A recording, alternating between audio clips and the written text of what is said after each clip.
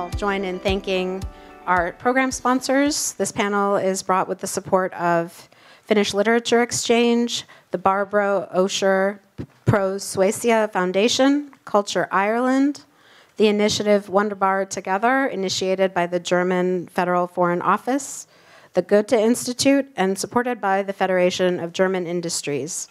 Goethe's Institute Translation Program, Books First, the Consulate General of Switzerland in San Francisco, and Pro Helvetia. I'm going to go ahead and introduce our wonderful panelists. Thank you for coming out from Europe to speak to us. I'll start with Laura Lindstedt. Laura Lindstedt became a critical darling with her adoption-themed debut novel, Scissors, which earned her a nomination for the Finlandia Prize, the country's most prestigious literary honor. She's currently revising her PhD thesis on French author Nathalie Sarraute. Lindstedt's second novel, Oneiron, is a work of speculative fiction that takes place in the mysterious moments that follow one's death. Oneiron has continued Lindstedt's critical success, earning her the coveted 2015 Finlandia Prize. Oneiron is about 7 women from different cultural and linguistic backgrounds. The setting is an empty white space or bardo, and the women are sharing the stories of their lives told in different formats. The women are Shlomith from New York, Polina from Moscow, Rosa Immaculada from Brazil, Nina from Marseille, Vlipgis from the Netherlands, Maimouna from Senegal, and Ulrike from Austria. Our next author is Mike McCormack, who's an Irish fiction writer and novelist. He's published 2 short story collections, Getting It in the Head and Forensic Songs, and 3 novels, Crow's Requiem, Notes from a Coma, and Solar Bones. We'll mostly be talking about Solar Bones, which was longlisted for the 2017 Man Booker Prize and won the Goldsmiths Prize. Solar Bones takes place in Ireland, and it's about a middle-aged engineer, Marcus Conway, reflecting on his life on All Saints' Day. We get to see all the elements of existence that built his life in a novel-length continuous sentence. Dorothee Elmiger is on the end, and she's a Swiss writer currently living in Zurich, Switzerland. She studied history, philosophy, and creative writing in Switzerland, Berlin, and Leipzig, and is the author of the novels Invitation to the Bold of Heart and Shift Sleepers. She's received several awards, including the Erich Fried Prize, the Swiss Literature Award for the year 2014, and the Max Frisch Förderpreis 2018. Her writing has been adapted for the stage and translated into several languages. Shift Sleepers is partly a conversation and partly made up of monologues in which a translator, a writer, a logistics expert, and others talk about their experiences of place, migration, asylum, escape, searching for happiness, and living. They're in conversation, but not necessarily speaking to each other at all times. And I thought we would start out, I think each of our authors is coming from different cultural and literary traditions. And so I think, literary bravery is often contextual to the society. So I thought we'd start by having each of our authors sort of introduce themselves by what their own definition of literary bravery is. I would say that it's brave to even write because nobody asks us to write at all. It's not kind of necessary thing to do. We have to do something in this world and eat and sleep and such a thing and work normally. Something about writing is not that kind of thing. So to start to write is a bravery thing. And of course, when you have written something, for example, actually I do have a 3rd novel as well, which was published a month ago in Finland, so it's quite new. My friend Natalia, it's not translated in any languages yet. But if you have written 1 book and 2 and 3 and etc., then I would say that it's brave to try not to follow what you have already done, but really think again and try to write as you would write your first novel all the time again. So you don't kind of know how, you have to learn how each time you write. I think I have a very similar answer, actually. I think that every subject matter and every maybe pool of material that one assembles asks for a very specific own way of telling a story, of writing about it. And I think for me, bravery is to really start anew with every text, to question all premises again as if one didn't know anything, and to learn to write again and again and again. I suppose for me, artistic bravery or writerly bravery is to try and willingly set yourself the task of saying something that has never been said before, or saying it in a way that has never been said before. In some way or other, expanding the received form. The novel goes back. The novel goes back hundreds of years, and frequently there's mentions of crisis in the novel. So we always live in some sense with the novel as this kind of jaded animal. But so therefore there is this responsibility on us to redeploy it, rethink it, reconfigure it, and get it to say things that only a novel can say. There's no use us being philosophers, there's no use us being sociologists, there's no use us being psychiatrists or whatever. We're novelists. I'm a novelist. So I do the things that only a novelist can do. And I would like to think that I come from a tradition of experimental writing. By that, I mean I'm an Irish writer. And our great writers are our experimental writers. Joyce, Kafka.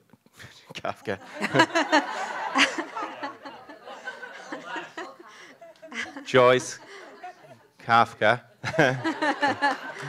Joyce, Beckett, and Flann O'Brien, our three. Those are our Olympian figures, and they all have gone to some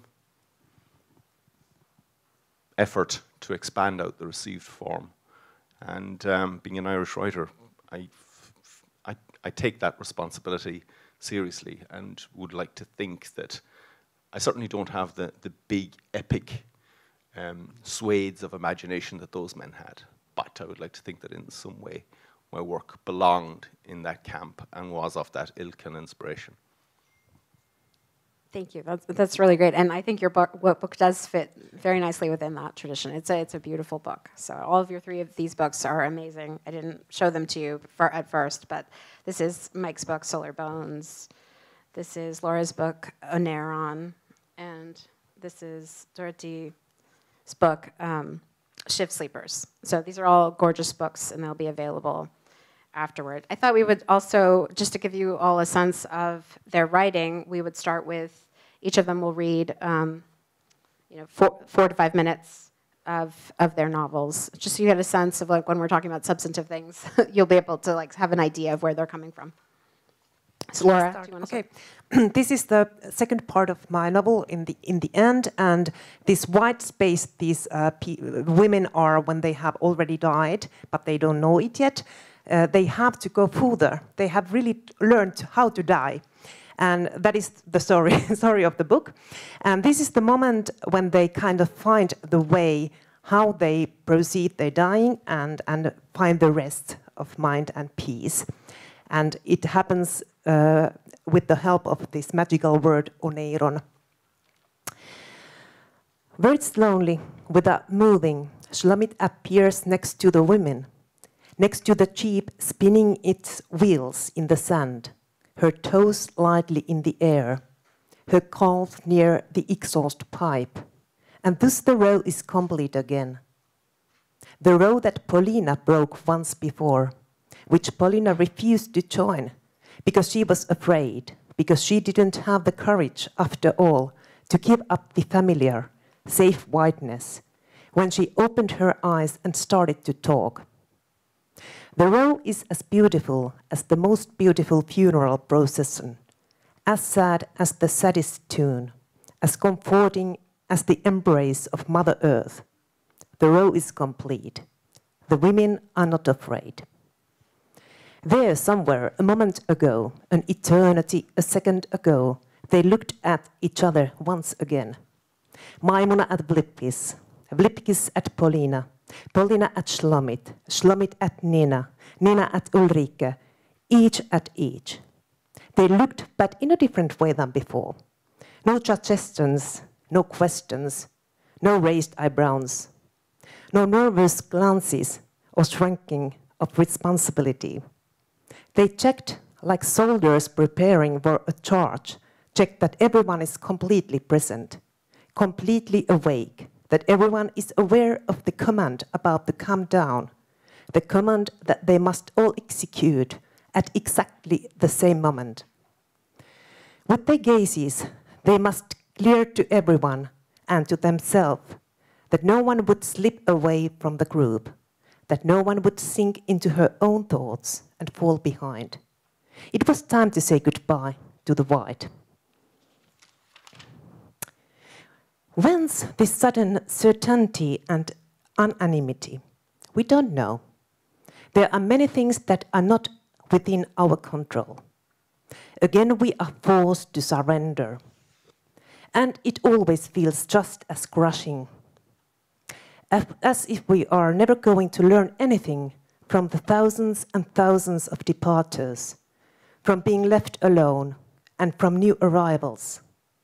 As if the people who appear here individually or in clusters, scrunched up or with limbs outstretched, startled or fast asleep, who disappear after their time is through, aren't a natural part of this cursed process. The women took each other by a hand, and formed a circle. If there was any fear, there was more curiosity. If there were doubts, there was more will. The moment had come, and they knew it. The universe, with its layers of time, its dimensions, its hidden pockets, its concealed folds, and its obscure wrinkles, seemed to gather around them, hold its breath, and wait. Then, somewhere something began a deep kettle drum beat like a giant heart. And so it came to pass that suddenly, after forming their circle, the women felt themselves begin to throb as well. They felt the rhythm within them, the pulse pounded in their hands and fingers, which were clutched, unfeeling, in other hands and fingers. Then they had a rhythm, a sub-frequency pulse, and it urged them to depart. So they closed their eyes and said, each in her own way, out loud or just moving her lips, on a run. And nothing prevented them from saying it through to the end anymore. On a run. And no one curled up halfway through the word. And no one turned tail. And no one decided she wanted something else. On a run.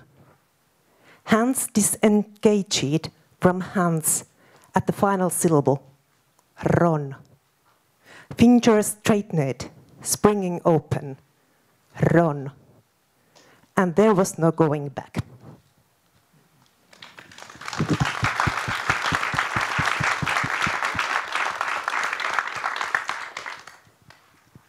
Mike, would you like to go next? This is Marcus Conway. Marcus is in his early 50s. He's a public engineer, and he's speaking here about his father, his beloved father, and what happened to his father after his wife died. And this will just give you, I suppose, probably a feel for the rhythm of the book. And it says, in no time at all, his strength and his resolve was undone. He slackened and lost interest in the world before withdrawing completely to the house with the dog, where, in the half-light of those narrow rooms behind drawn curtains, his confusion and his grief deepened to that fatal awkwardness with which there is no talking to, so that very suddenly he grew angry and rancorous, and he fell out with myself and Ethna. And he took against us with such sudden vehemence in those weeks after Annie's funeral that we'd no time to fathom its proper cause, but we were nonetheless left in no doubt by his rage that some shameful blame had accrued to both of us for some reason or other, because when we went to see him, he dismissed us from behind the closed front door, telling us to leave and not to come back, and calling us a shower of cunts, and nothing but his curse upon us that day, with both of us standing there looking at each other in disbelief, not knowing what to do. And when I took a walk around the house, I saw he had the curtains drawn in every window and the back door locked, with no way in, so there was nothing for it but to leave. We'd come back, we'd try again in a couple of days. But then he sold off all the livestock and the hens, leaving just himself and Rex alone in the house now, and with the 2 gates coming into the yard, barred also, secured with 2 baulks of timber, tied from pillar to pillar, so that the postman had to climb up over the sod fence, walk down the path to shove the letters and the mass cards under the door, which was bolted. And all this happened before Annie's month's mind mass, by which time also he'd begun to show the first signs of really letting himself grow. He was growing a beard that bristled out from his jaws in a way that threatened to engulf his whole head, a genuinely shocking sight on a man who'd been clean-shaven his whole life, but who now he wouldn't hear a word against it, saying that his father had a beard, and his father before him had had one. So too had our Lord, a better man than either of them. And if a beard was good enough for these men, it was good enough for him also. And it was at this point also when he really began to neglect himself. There was no eating and no wash or shave either, and the same clothes on him day in, day out, and he grew thinner and thinner inside them, and the shirt was slack over his narrow chest and the trousers barely hanging on his hips.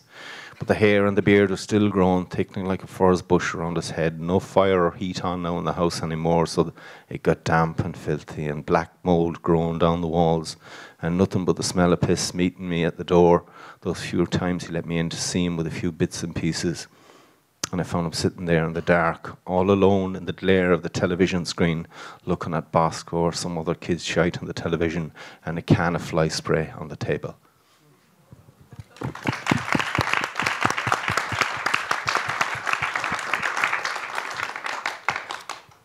Dorothee, would you like to? Yes, the text doesn't really have a beginning or real end. It's a conversation that just sets in and continues. So I'll read the first pages. In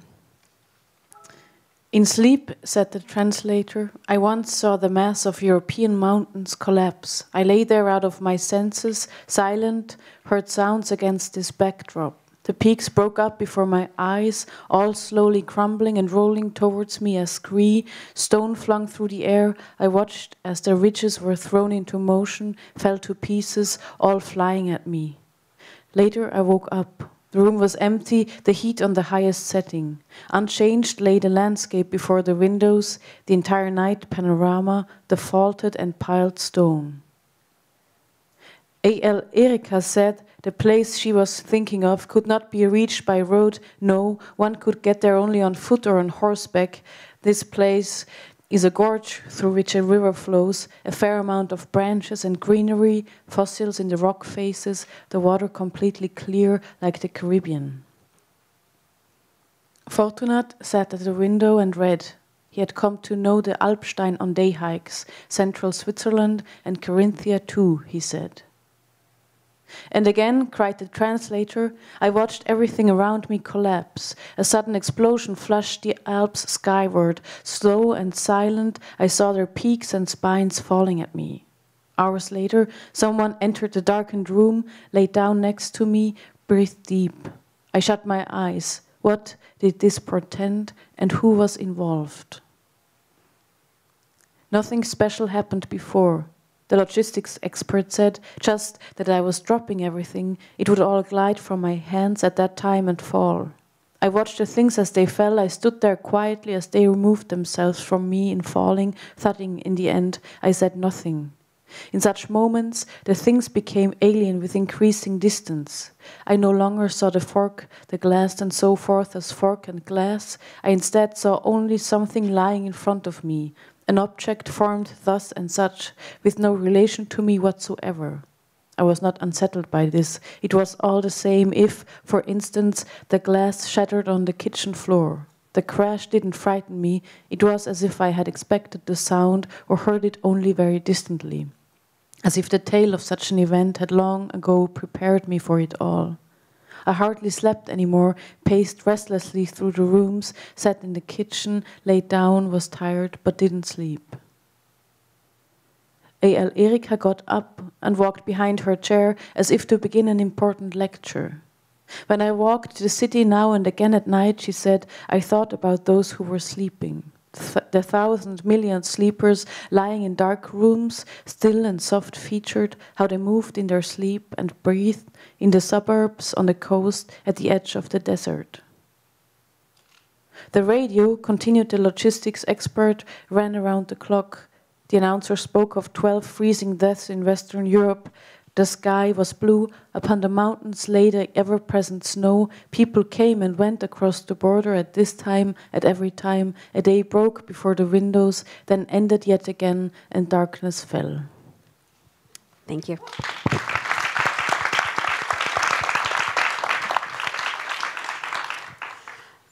So these are actually very different books, even though they're all brave books. And I think that the thing that they share is a sensibility that potentially pits the individual against the dictates of society. And yet, of course, the individual is also of that society and sees himself or herself acting in relation to other bodies in that society. And that's, you know, there's a bravery inherent in potentially critiquing society when everything in a society tries to get you to conform to its structures and rules. And I'll just start with Mike. The way you set up the theme of the individual as set apart from society and yet so much a part of it is really interesting. The main character is a civil engineer who at one point is asked to sign off on a concrete pour that isn't going to work. And the novel sort of shows that conflict between the character's work as an engineer against the demands of politicians and the way that they want society to run and their sort of power to like steamroll this individual, this engineer. There's a moment where the narrator thinks, how come we never noticed those tensions building? Were we so blind to the world teetering on the edge that we never straightened up from what we were doing to consider things more clearly? Or have we lost completely that brute instinct for catastrophe, that sensitivity now buried too deep beneath reason and manners to register? Can you talk a little bit about how you came to look at the life of this man who has, you know, a deep understanding of how the world is built in a material sense, but sees too that, you know, politicians have so much control over what actually happens in it, even though he has more sort of information than they have? Yeah, Marcus Conway is the whole voice. The whole book is one voice, one continuous outpour from one voice, Marcus Conway, and Marcus is a public engineer. And he's a public engineer that he's not involved in the pharaonic projects that maybe Americans associate with engineering. He's involved with the small scale work, the little roads, the houses, the small bridges and things like that. All the small stuff that bind communities together, that make communities and that bind communities. And when the voice of Marcus came to me, he came for several reasons. Firstly, I've always, you know, I've always had this conviction that engineers make the world, and I've always had the conviction that artists resent them for it. That it should be us. It should be us poets that make the world. It should be us novelists that make the world. It should be us photographers. But actually, it isn't. It's these rude mechanicals that make the world. And so I became convinced of that idea for, you know, over 30 years ago when I was a student. And so I've always had this openness towards, if an engineer shows up here, I will listen to him, I have work for him and that. And he showed up after 2008, after the arse had fallen out of the world, economically out of the world. And he showed up in kind of answer to a question. One of the things one of the bequests or the endowments that the Celtic Tiger had to Ireland was a load of crap buildings, a load of crap developments. And I'd wondered what architects and engineers have been doing during that period, signing off on shit like this. So this man shows up, and his name is Marcus Conway. And I got to talk about him, and I found this is really interesting. He's not a private engineer, and he's not associated with the big things. He's doing the small things, and his job is to guide, his job is to look after the public good and the public purse. And he has to negotiate between politics and developers, all who want a cut out of whatever project is underway, all who want, and it's his job to steer these projects through to their best fulfillment, to steer him through political considerations and economic considerations. And he has his work cut out. Because uniquely, actually, in the Irish democratic system, politics can trump engineering. And a person can an engineer can put through a project, and a politician can swipe it and say, actually no, we'll cite it over there because I'm badly in need of votes in that constituency, and when that water plant is opened up, I'll be there cutting the ribbon on it, and everyone will be shaking my hands, and I'm going to get a heap of first preferences. So I saw Marcus's voice. He's a private. That's just one strand of the book, this public political consideration. And he also talks about his wife and his love for his kids and everything like that. So I saw his voice as a private voice in a public realm, and that was what drew me to him. That and the fact that Marcus he's a middle-aged man, and he has a broad interest in the world. Nothing seems to be foreign to his inquiry. And he's also, as well, no more than myself, absolutely astonished that he's alive at all when the odds are so hopelessly stacked against him being alive, as they are against each of us here being alive at all. So he speaks out of this public-private nexus, and he speaks out of astonishment, and that's where I got and he speaks out of my own conviction, I suppose, that engineers make the world. Wow. Yeah, and this interesting, it's interesting. Within that is an idea of power, right? The politician is the one with the power, and yeah, he speaks about his world. He speaks about his world as he speaks of an engineer's lament, that it's not engineers who are running the world, it's politicians. And he tells a joke in it. 4 or 5 men are standing around arguing what trade is the oldest trade, and one of them is a lawyer, and he says, oh, you go back to Cain and Abel, there was a murder there had to be some sort of judicial process to sort it out. He says, obviously lawyering goes way back. And then a doctor says, oh no, prior to that there was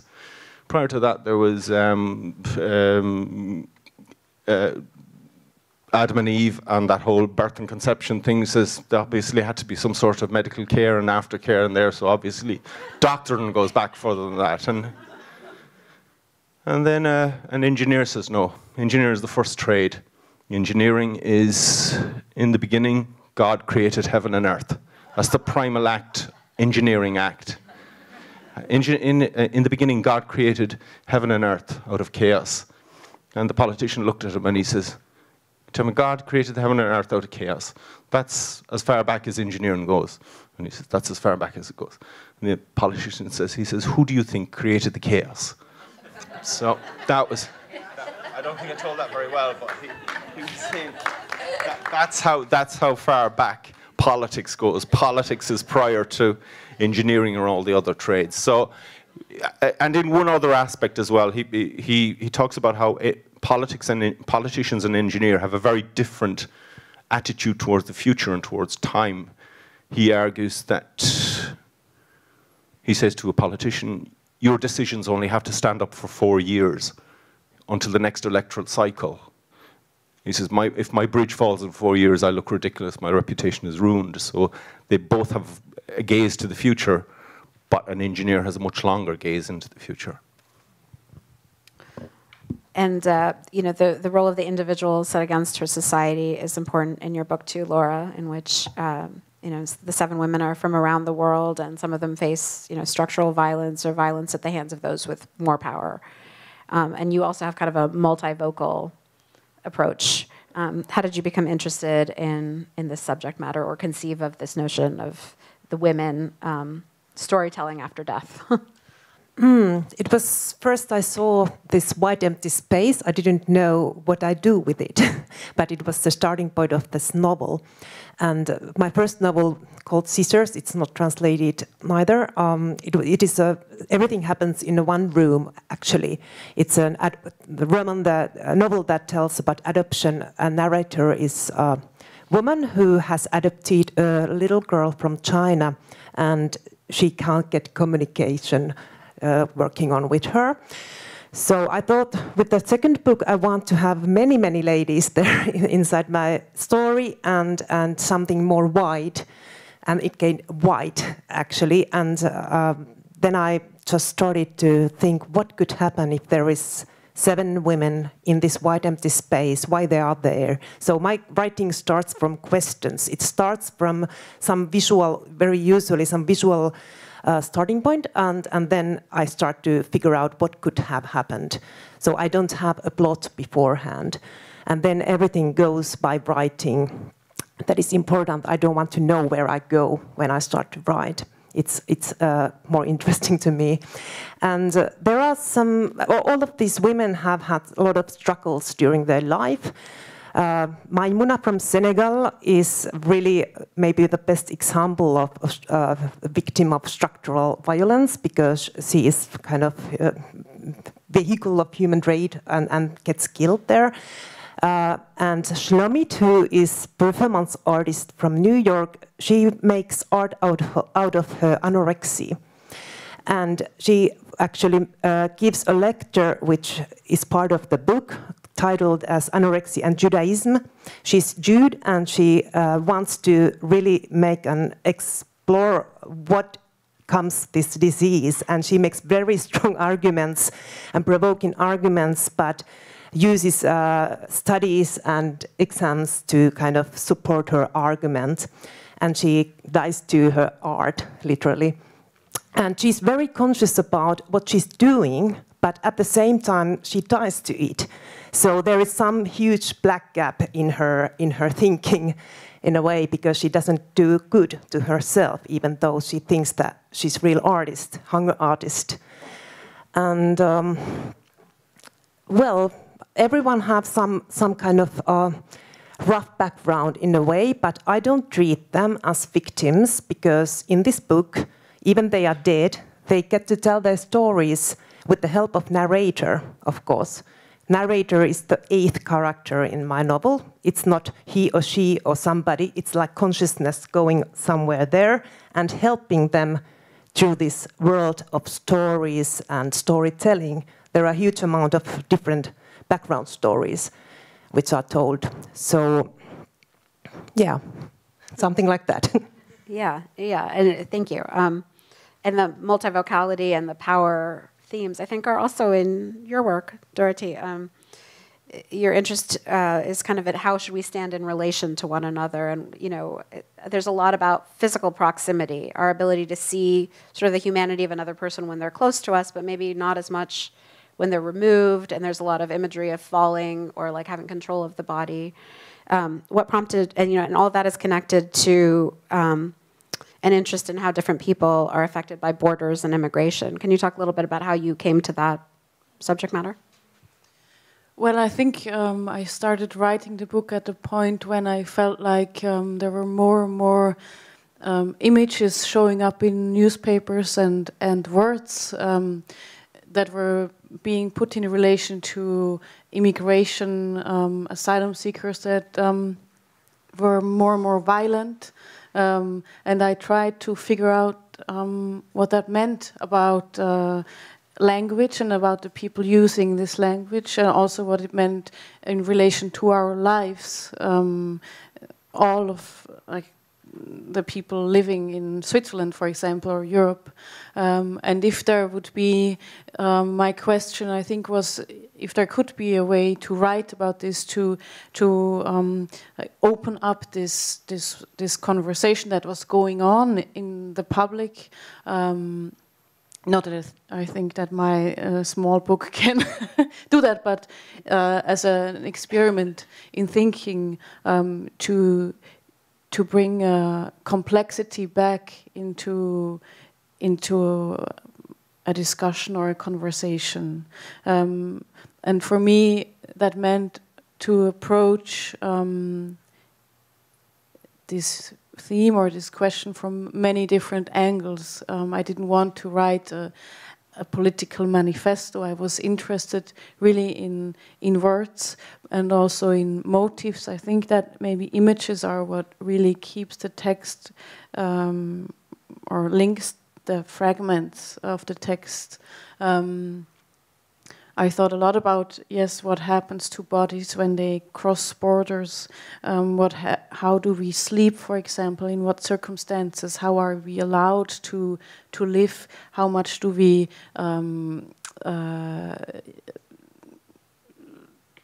see or experience of what other people go through that might be our neighbors, but in a very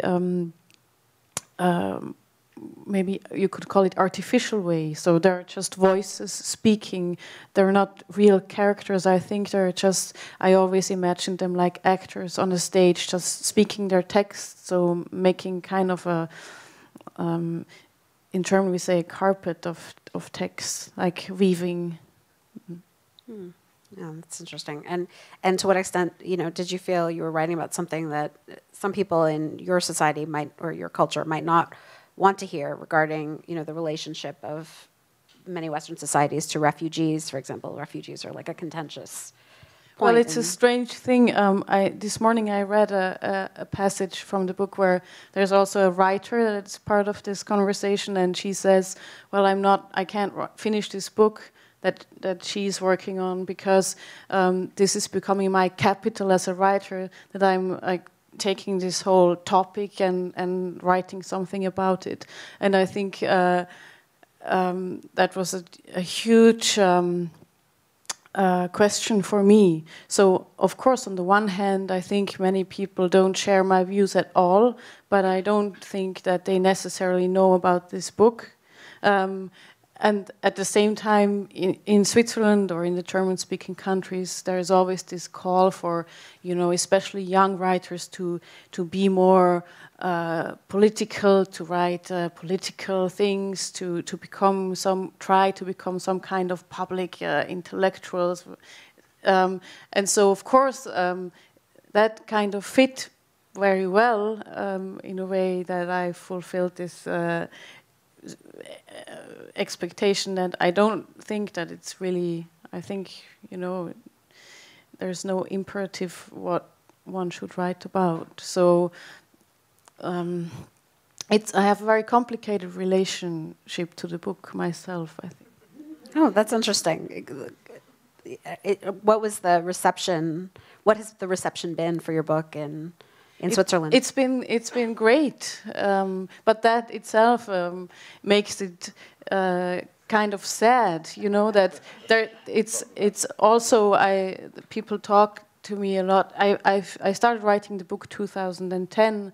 Now people think it's like a commentary on what happened since 2014, 15. And it's I'm very unhappy that it's still such a big topic also with the Mediterranean. Right. Yeah. Yeah. And Laura, your book has a lot of potentially taboo topics too. With a character who's a hunger artist and a teenage character who faces sexual violence. How comfortable did you feel, digging into what some people would think is transgressive or charged material, and how did you, prepare yourself for that or go into that?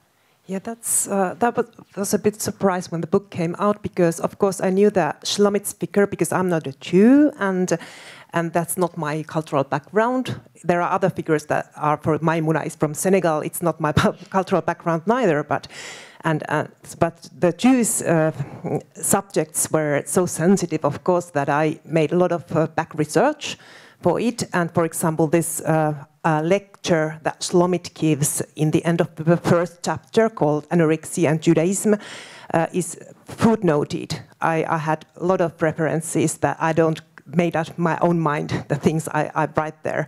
So in that way I was prepared. But still, actually, when this book came out, it was August 15, and it got Finlandia Prize, and it made this book kind of, everybody knew it, kind of. And it was maybe an easy target then, because it was a book that people talked about. So it was, I was the first figure in Finland literature that one author told that there is, what is the word, cultural appropriation that I've been doing with this book. This is a little hard subject to me to talk now, because it was so aggressive, the kind of impact it gave. And I thought that her argument was that I shouldn't write anything at all, for example, Jewish figure, because I'm not a Jew. Just the people like me should be my figures and characters. And so it went in a very odd way from my perspective. But then I think the themes of cultural appropriation is interesting, and I might write an essay about it in some year, but I want to collect more information about it, of course. But that's what happened with Oneron. Yeah, no, and I can see it's probably been challenging. I think, you know, there's a big question here, which is, you know, should we draw any lines in what a fiction writer is allowed to say or talk about? And you and I were talking yesterday, that, or maybe I heard you say this in your other panel, that that you purposely didn't include any Finnish characters in your novel because you didn't want to identify too much with one of the 7 characters over the others. Exactly, because all of these women are strange to each other, and they don't share the same language. I wanted to be, as an author, in the same position. And I thought that if there would be a Finnish protagonist, it would be kind of unfair to this book to write from that perspective. I must be as strange as they are to each others. So that was the poetic starting point for all this. So it was a little rough to say that I shouldn't write any of these figures because they are not Finnish. Right, right. And I mean, it's an aesthetic marvel, actually. The different stories relating to each other is kind of your point, right? Yes, the point exactly. is the multivocality. It is. Right, so. It is. You know, and what do you think about that, Mike? In Solar Bones, there's you know, less of an interest in what's taboo and maybe more of an emphasis on how society works or doesn't work. But you do have a character, the engineer's daughter, who's an artist who maybe rubs her father the wrong way. You think, or no? And something, a counterpoint. He has one of the crisis moments in the book comes early when Marcus goes to see his daughter's exhibition. She's a prize-winning student. As part of her prize, she goes to see. Part of her prize is she gets to put on an exhibition in a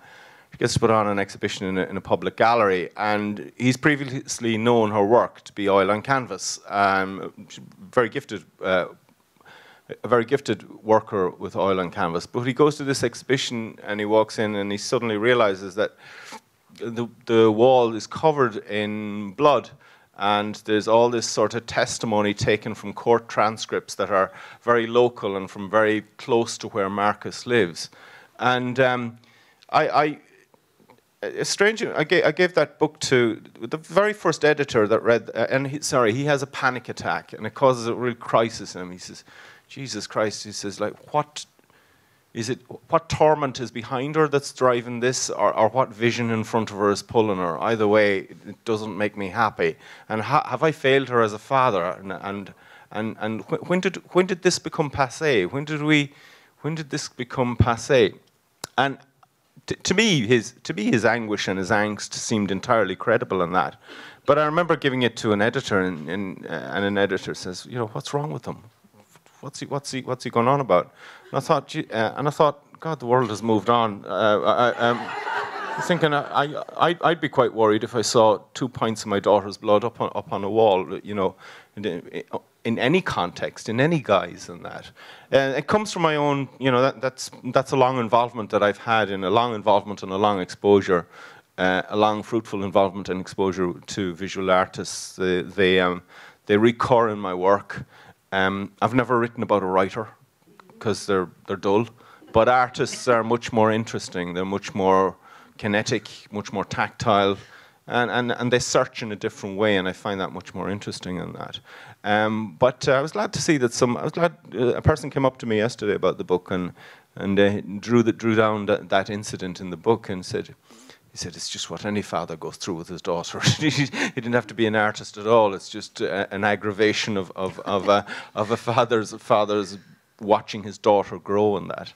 But the body as a political arena and particularly women's body as a political arena has been a recurring, again, not something I've ever thought about, but it's been a recurring theme in my own work on that. And in Solar Bones, the central crisis in Solar Bones is based on a true incident in Ireland when the character comes down with cryptosporidiosis, which is an infection you get from drinking contaminated water, and which had a big outbreak in Galway. And it precipitated all sorts of political upheaval, engineering upheaval, and everything like that. So those are those part of all that nexus that we talked about, the body as a political arena. Yeah. You know, it's the body, and it's also the body, you know, in relation to other bodies or other people, you know, and kind of that pushback, right? Yeah. Marcus sees himself as a man as a man of the world, as a man among other people, and it's a book about one of the things that this is an experimental novel, and it had its difficulties being published, getting a publisher, and it's about a man's voice, but at every stage, when the book gradually found its way to publication, it was women who came to the aid of the book. My wife was the first reader. My agent was the first person to say, I think you're onto something here. And then it hit a long slew of men, one after another, who folded, one after another, until it eventually arrived on the desk of two women in their early 30s. And they said, we go with this. This is brilliant. We can, to use their own expression, we can sell the shit out of this book. And they were as good as their word. And I thought, I didn't say it, I thought, no, what's going to happen is what happens to every McCormack novel. It'll get good reviews and it'll fall over the side of a cliff. And that. But they went with it. Now, the thing is, I gave a public reading a couple of months after it was published in London. And a woman asked me a question. She got up and she says, wouldn't it be true to say that this novel is about faith? She said that this is a story about a man who turned his back on God, or God turned his back on him, and he turns around and he puts his faith in community and engineering and family and work and that kind of thing. And then she went on for 10 minutes to speak absolutely brilliantly about this book.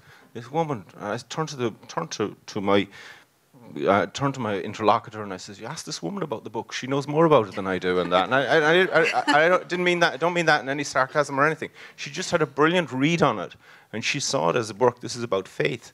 This is a book about faith, and I don't know what question I was answering there actually. Yeah, no, and I was actually going to move on to death, which is kind of related, maybe a little bit to faith too. You know, mortality and existence versus non-existence is important in all of the books, and you're connecting that to faith. But I think, it's connected to sort of different substantive themes in the world. But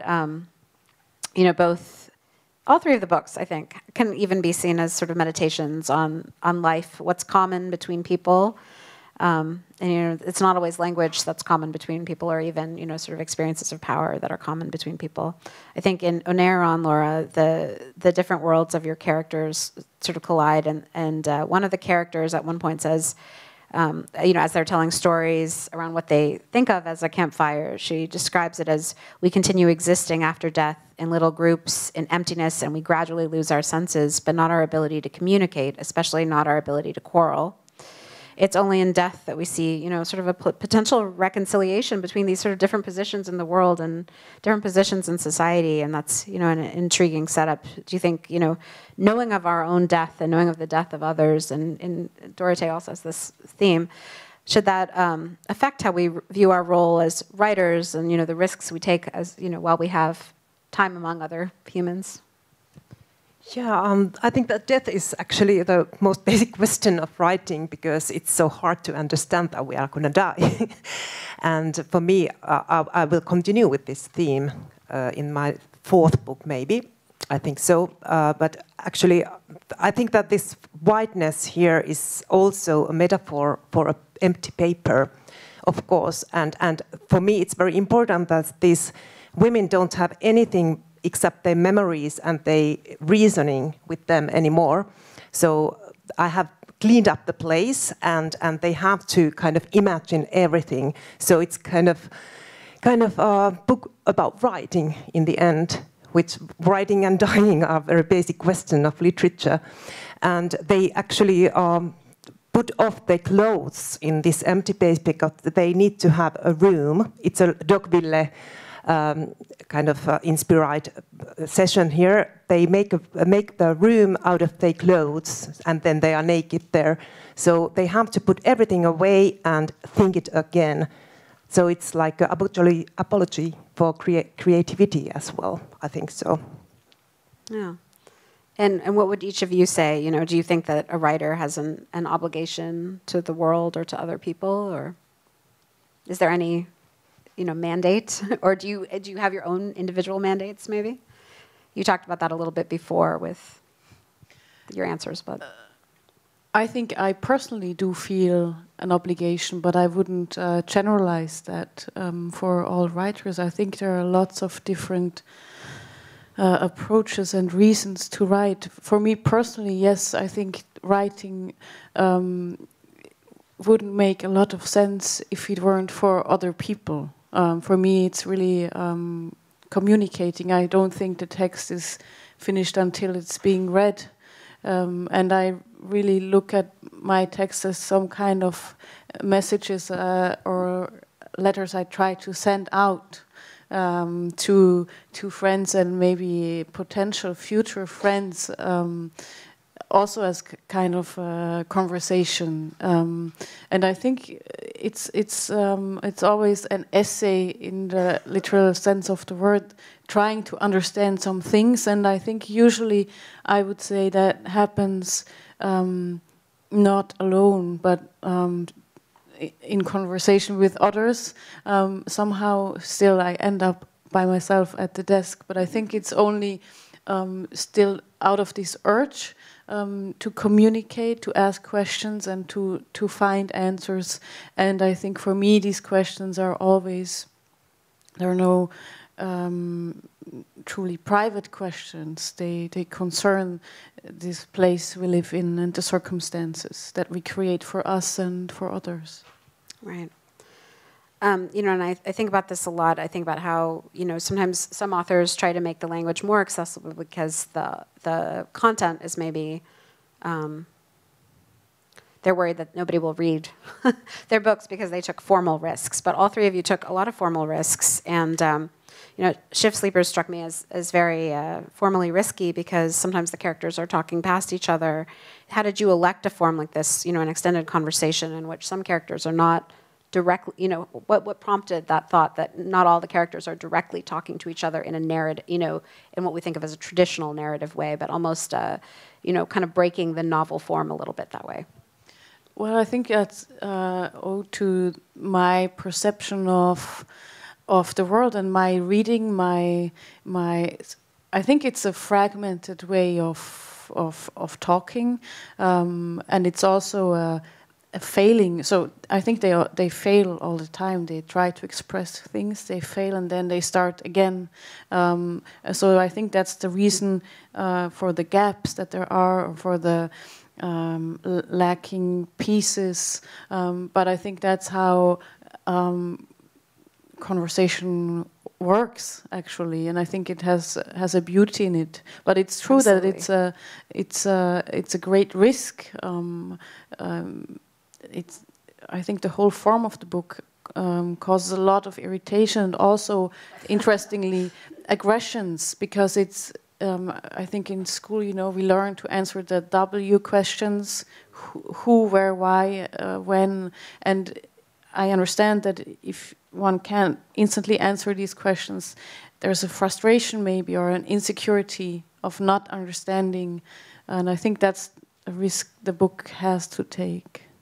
Right, and Mike, you know, in Solar Bones, the novel is written as, you know, one long sentence, and thoughts are almost written with like poetic enjambment, and it reminded me a little bit actually of Virginia Woolf. You're talking about James Joyce, and I know that all the critics are comparing it to James Joyce, but there's an interiority and a, you know, one person's interior feel to it, the way that the sentences, it's one sentence, but their breaks are almost poetic. Can you talk a little bit about what made you choose that form? I was interested in what my colleague said here. You spoke about how your book didn't really have a beginning, and that's the way people say that Solar Bones is a sentence, and actually it's not. If you look at it, because it drifts onto the page and it fades out on the last page. So there's no capital letter at the beginning and there's no full stop at the end. So to the best of my knowledge, it's a fragment of a sentence that extends before the book was opened and after the book closes. It's not a complete book at all. In fact, it's just a fragment of a book. And it's the second of my... interested again in what you were talking about, people being irked about the shape of your book and that, because it's the second experimental novel that I've done, and the previous one, Notes from a Coma, was the antithesis to this. This is one man with a single outpour, and the previous book was 6 narrators, multivocal novel with a running commentary, and it was called Notes from a Coma, and there was an obligation on the reader to step in and to sequence and to make sense of out of the book in some ways or other, and that. And critics got a couple of critics, like, you know, remarked on the book thematically and that it was this, that, and the next thing. They said they said it's very bitty and it's broken up, and they're going, yeah, it's the, you know, the hint is in the title. It's called Notes from a Coma. It's not called Continuous Linear Narrative from a Coma and that. So, you know, So you know, don't criticize me for a book I didn't write, and that. But for me, the experiment in Solar Bones isn't the formal experiment or the technical experiment. For me, the experiment was the thematic experiment. This is a book about a white middle-class, middle-aged man who's happy in his life and his work and who loves his wife. Make a novel out of that. That to me was the harder proposition. That to me was the bigger risk, and the ending is given away right at the beginning. And so, how do you pull off the ending? So, the risks were, I think, different to what people think. The form of this book, I never considered that to be the experiment. Although, yes, I can see how people would say that. I always consider the theme. I always consider the theme and the character to be a much riskier option. Yeah, and that makes sense because the literary tradition you're writing from with Flann O'Brien and James Joyce, this is very much of a piece with that. So it's not breaking with that tradition, right? No, it's not, and it takes its inspiration from that tradition. You know, that I think they gave us this heroic endowment and bequest, and there's kind of a responsibility on us to go forth and experiment, and that I think they gave us this license to do that, and it'd be nice to think that this Solar Bones honoured that kind of commitment in some way. Yeah, absolutely. And Oneiron is it's partially traditional narrative, but it's also got these pieces, like it has newspaper clippings and it has you know, a sort of fairy tale at one point, and you know, just these stories colliding against each other. And I think you know, that's very interesting. And I don't know to what extent, you know, Nathalie Sarraute kind of has influenced or not influenced you. But she doesn't write anything else but tropism. So, okay. So and very actually the same book all the time. So it's very different than my thing. Experimenting Yes. with the forms. Yeah. So what was the thinking behind using different forms? It's almost like you're using you're trying to get at an idea from multiple different angles. Can you talk a little bit about developing that form? Yeah, there are many different genres inside the book. There is one poem, which I didn't write myself because I'm not a poet, but I asked one of my good friends to write it to me there. And then there is, for example, theatrical text with the dialogue, and fairy tale, and lectures with footnotes and without footnotes, and a lot of that kind of stuff. And it's not like I want to be kind of experimental per se. It's more that I wanted to kind of express something from the characters, what is their spirit, what is their temperament.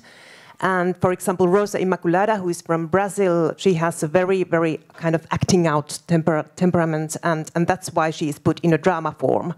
So it came from the characters, not like I want to just mix some genres in the novel. Yeah.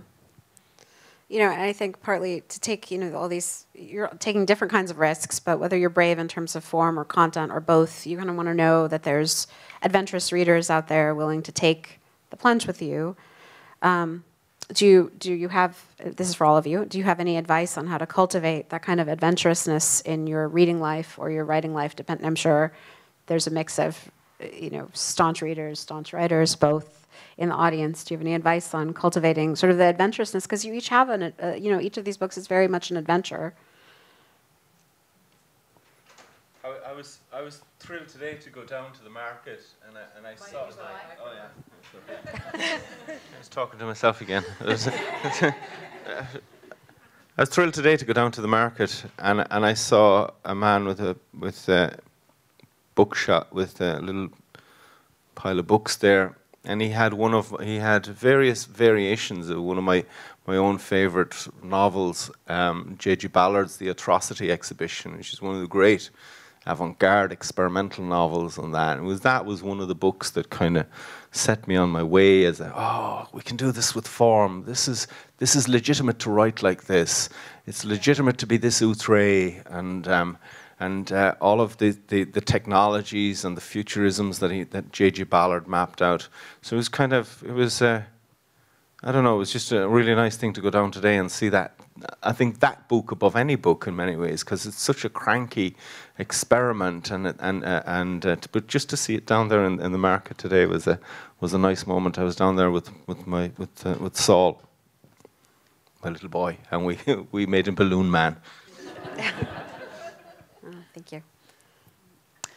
I think what I hope for myself as a reader is to be bold in a way that, for example, I have 2 brothers and 1 sister, and they don't really read a lot. But when I publish something, they kind of have to read it. But because I'm just their sister, they're absolutely not afraid of not understanding anything, because then they'll just come up to me and say, what does that mean, or why did you write this and that like that? So there's this secure, how do you say that? They're not insecure readers because they're not afraid of also embarrassing themselves. And I always hope to be a reader like that, and to see that the promise that also lies in the things that I don't yet understand, maybe, but maybe will. Yeah. I think that for me, novel is a form of exploration, not a storytelling in the first place. I'm not very interested in stories. In fact, I'm more interested in framing, and novel is a proposition for something. And if there is a very unique way to do it, then it's interesting. Otherwise, this world is full of stories, and I can read them from newspapers as well, or looking from television. The novel is a place where the language is tested every time again. So that makes me curious about books. I'm quite picky when I read. I don't read much, but I choose very, very carefully what I want to will feel in my mind. Yeah. So you pick books based on their framing, was what you're saying? Framing, or what is the narrator voice? For example, nowadays, recently I have been reading Maggie Nelson's books because they have been translated in Finnish just in this year, and I really love Argonauts and Bluets. And I feel that I want to sleep with these books. I want to be near to them because they kind of talk to me. And I want to be in a communicational relationship with books. I don't want to just follow. I want to participate somehow. I want my mind to be deranged. So she does that. I love her. I love her too. Yeah, you know, she's unsettling in a very compelling way. Yes, yes. I think we should ask the audience if they have any questions. Does anyone have any questions? I think she'll come over with the mic.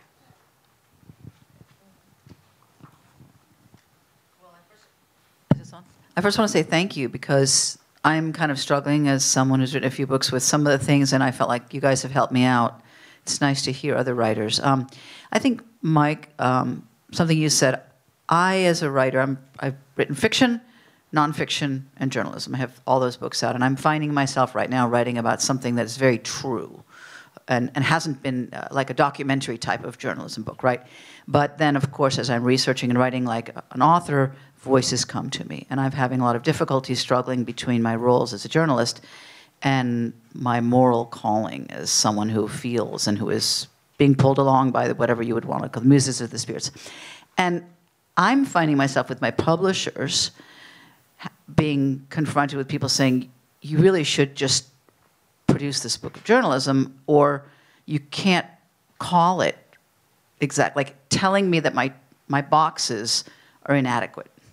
And I want to know how you've handled that, especially when you have publishers saying, essentially, well, we think it should either be this thing or that thing. And I've kind of gotten my answer, which is I'm going to write for the readers who are going to follow me on my journey. But thank you for that. But at the same time, I want to know what you think, if this resonates with you. Yeah, very quickly, it does, because one of the things that the book went through, my agent to this day will not tell me how many publishers turned it down. Okay, he says that won't do you any good knowing that. But one of the things that you make it's a really important point, and I'd be really interested to see how my colleagues here fared in their respective territories. But one of the things that Tramp Press convinced me of, he says, we love the book and we're utterly convinced that there is an audience out there for this book. So they not only had faith in the book, they had faith in that there was a readership out there for it. And I didn't say anything, but I thought it was a long shot. But they've been proved to be correct, and they said that it's one of the besetting sins. One of the besetting sins of the publishing industry is that they have no faith in readers, and that they don't put enough faith in them in that. And this is one of the things that has distinguished Tramp Press, is that they've taken experiments and they've run with them, and they've been shown to be correct in their evaluation. Now, I don't know if it's the same in this part of the world, but in Britain and in Ireland, there's been a kind of a resurgence of small presses who are doing brilliant work, who are putting the bigger houses to shame, because the bigger houses are clogged up with generations of older writers and newer writers who are not that formally experimental or thematically experimental. And it's the small publishers like Tramp Press and Fitzcarraldo and so on and so forth, and Lilliput and that, who have done the things. So I'd start thinking about just write the book, and hopefully the book will meet its proper publisher. I wish you well in it, because I know what it is like to have books going around the world for sport and that. Yes, no, I think it's absolutely true. I'm right now have been talking with publishers about my next book, and I think it's not a novel. It's more like a protocol of sorts, but one of them especially said, no, there's no way we have to write novel on it, because they still believe that only novels sell. But then if you talk about Maggie Nelson, for example, or Annie Ernaux, which is being translated into German now again from the French, they're hugely popular, and it's not what you would generally call novels, but that the big publishing houses, they still cling to these boxes. They really like categories. There's an Irish writer called Keith Ridgway, and he wrote a book, help me out someone. What was Keith's last book called? Anyways, it's a book that Hawthorne and Child, and it was a book that seemed to be a book of short stories and seemed to be a novel, and it didn't seem to satisfy either criteria, and it did really well, precisely because of that. And so I asked him on a public forum, very much like this. I says, Keith, novel or book of short stories?